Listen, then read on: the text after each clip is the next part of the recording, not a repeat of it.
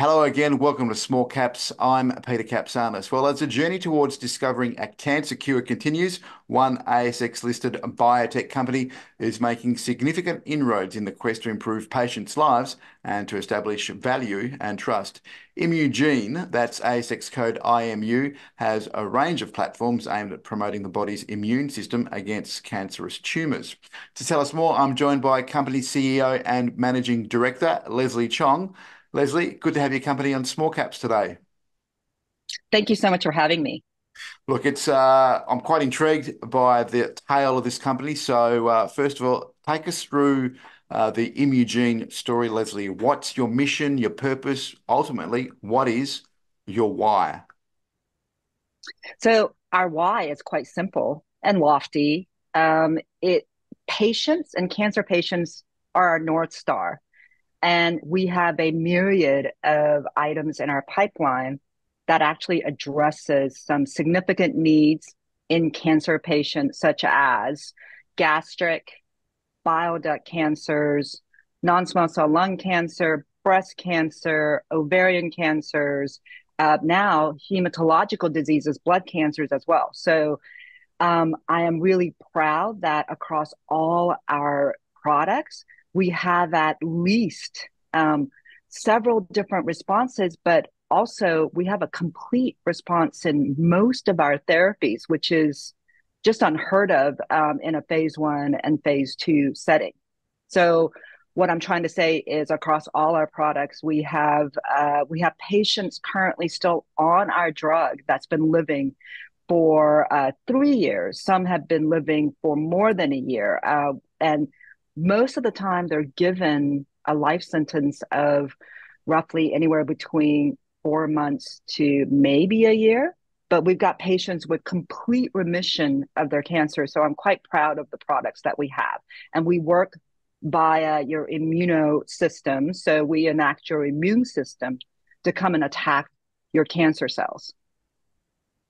Yeah, we'll get into one, the range of products or platforms as I refer to them in my intro. Take us through them one by one, Leslie. The first and indeed intriguing is the CAR T technology. This is where the therapy uses healthy donors' T cells, right? And I've seen a very interesting video on your website which uses a whole samurai sword fight as an analogy, which is uh, quite good actually. But take us through the CAR T technology. Absolutely. So currently, the CAR Ts, the chimeric antigen therapeutics, are all approved in blood cancers that are autologous CAR T. So that is the patient's own T cells that are re-engineered, and then the T cells are given back to the patients. Now, there's variability there because the patients have to wait anywhere between 19 to 42 days to get their therapies, to re engineer their therapies, their own T cells. However, we think the future is really off the shelf and not autologous, but allogeneic. So, allogeneic CAR Ts are where they take super donors, so donors that provide their T cells. We re engineer them, soup them up, and make them supersize. And so you're not relying on your tired T cells to do the work because a lot of these patients, when they qualify for an autologous CAR T therapeutics, they've already blown through several lines of chemo. They may have received stem cell research, et cetera, stem cell placement, replacement. However, their T cells are quite tired at this point. A lot of them actually need more chemo just to stay alive before they get their therapy. Allogeneic CAR T provides a means of on demand, off the shelf therapy when the patient needs them. So we have an allogeneic CAR T named Azer-cel that we just made an acquisition back in September of 2023. We already have patients on, and we're in a setting where it's confirmatory. So once we have these patients confirmed, then we can move into a registration or a pivotal study, which is basically the phase before you can actually market the product. So That's azer-cel, our allogeneic CAR T. And then we have our oncolytic virus. So oncolytic virus that only attacks and replicates in solid tumors, so malignant cells. And we've already seen actions from our current phase 1 study. So we've got a myriad of patients that have already come on and have stability of the disease. Some have had 6 lines of therapy prior to even coming on our study. So the fact that their tumors are cold, they haven't responded to any therapy, and yet they come on to our oncolytic viral therapy and respond in such a way because our oncolytic virus is actually attacking their solid tumors So, and then Leslie, leaving the healthy cells. let me just pause, and then I know we won't get bogged down too much into the forensic detail of how it all works, but effectively, up until now, most commonly is what you're saying, chemotherapy or radiation has been the common the go-to, if you will, form of therapy. Now, what you're saying with your CAR T therapy, you're actually getting uh, healthy T cells from donors, and I think you mentioned the word souping them up and putting them into the patient's bloodstream. Is that effectively right? Yes, for blood cancers. For blood cancers. Okay. Yeah, And the other one you mentioned, the oncolytic, sorry, I've definitely oncolytic. oncolytic, yeah. So how does that vary towards compared to the T cell therapy?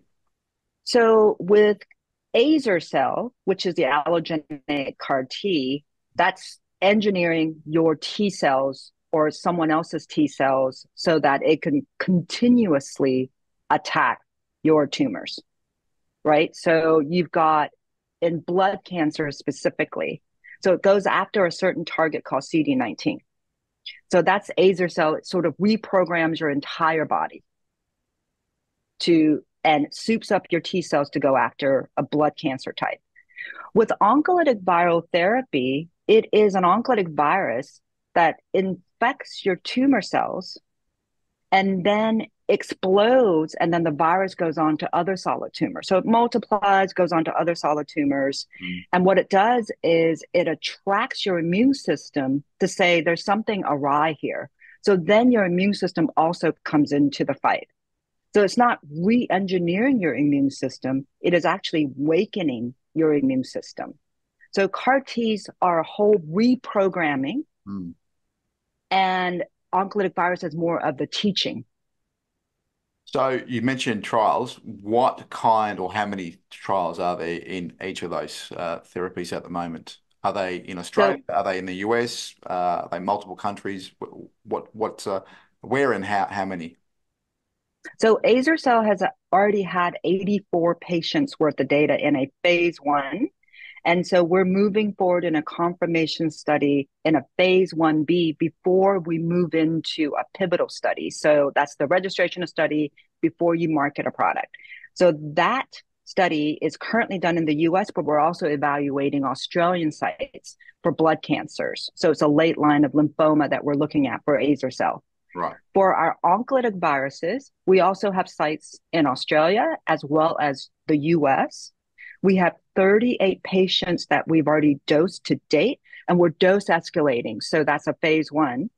And we're looking at a multitude of solid tumors. We're not looking at blood cancers, we're only looking at solid tumor types there. What's been the can you shed some light in terms of how the trials are going so far? It is going fantastic. I can't express to you how gleeful our team and myself are whenever we hear about a patient that is starting to get response.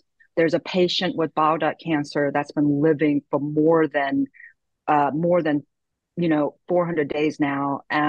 It's been just a revelation to see that our oncolytic viruses is actually attracting your immune system and then keeping this patients or these patients cancer away. So we've got a lot of patients who've gone on, as I said, 6 lines of prior therapy, chemo, radiation, sometimes checkpoint inhibitors. So those are the immunotherapies that are approved out there. Then they come on to our experimental oncolytic viruses. It's stabilizing their disease or it's making their tumors shrink and to the point where they're shrinking where they're non-existent. So bile duct, melanoma, we have testicular cancer, breast cancer, non-small cell lung cancer. So these multitude of tumor types are starting to see effect from our oncolytic viruses. It's a cliche to say it's world first, but can I put it to you that is it fair to say you're leading the pack in this field?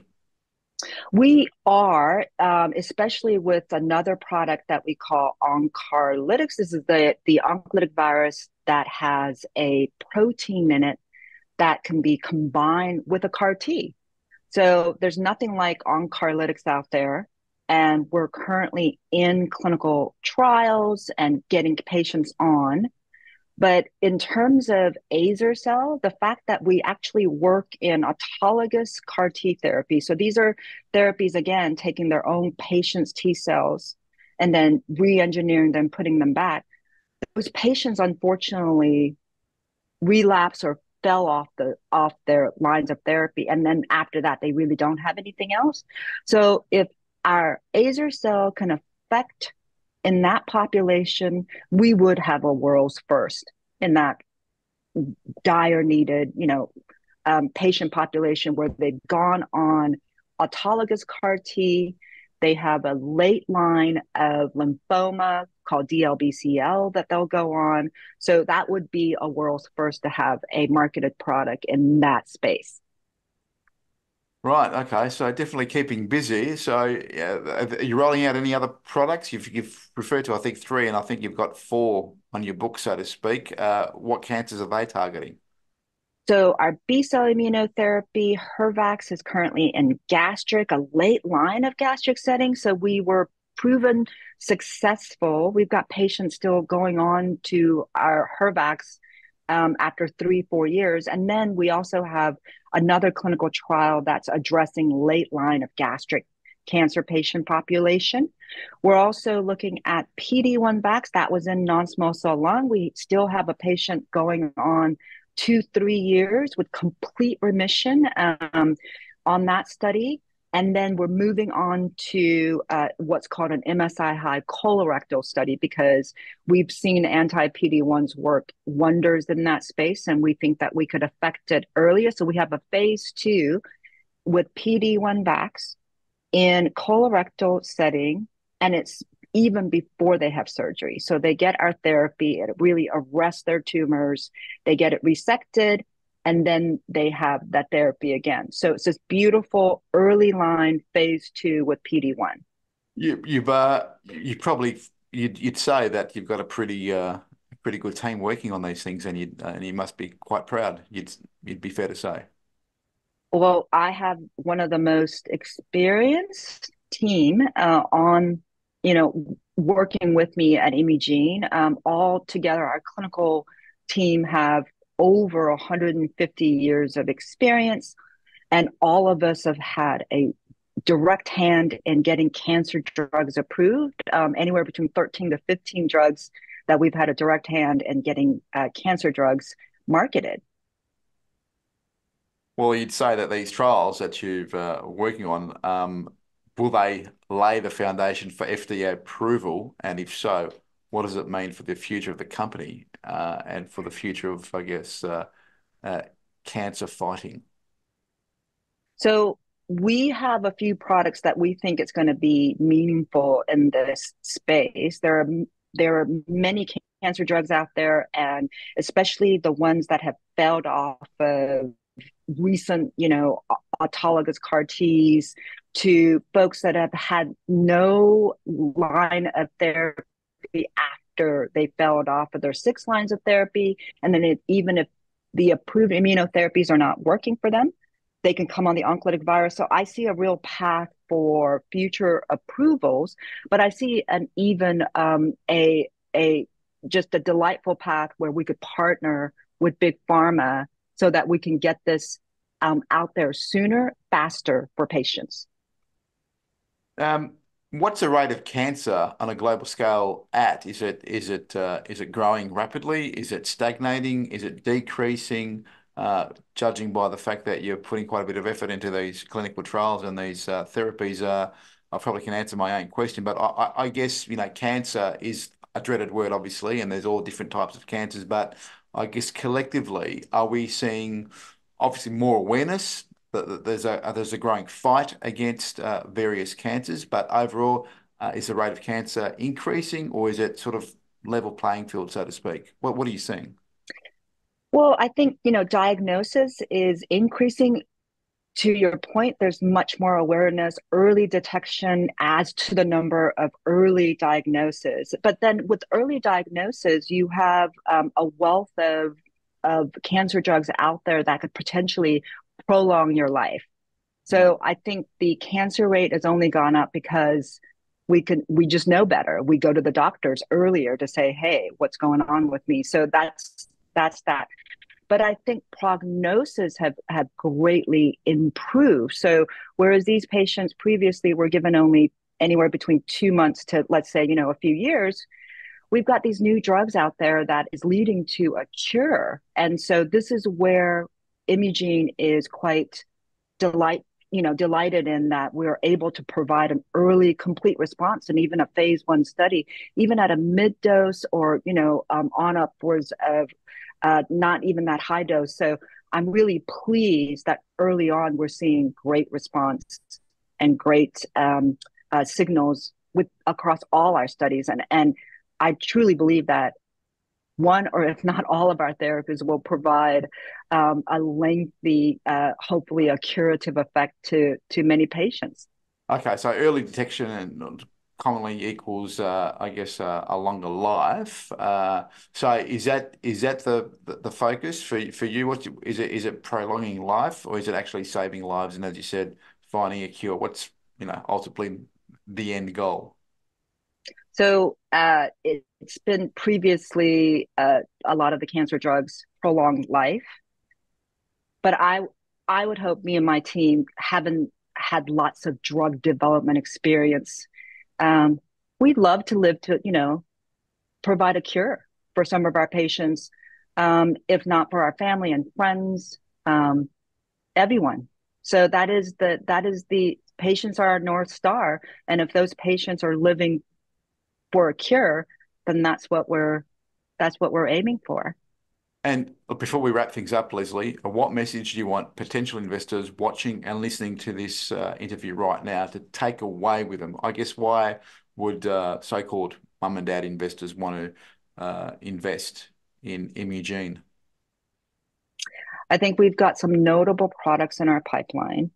We have a cash runway that's going to help us develop these products to a pivotal or a role where it's going to either be partnered with big pharma, or we're going to have an approval. So I think Imugene is one of those companies that is going to, has a can-do attitude, and we're going to take our products as far as we can.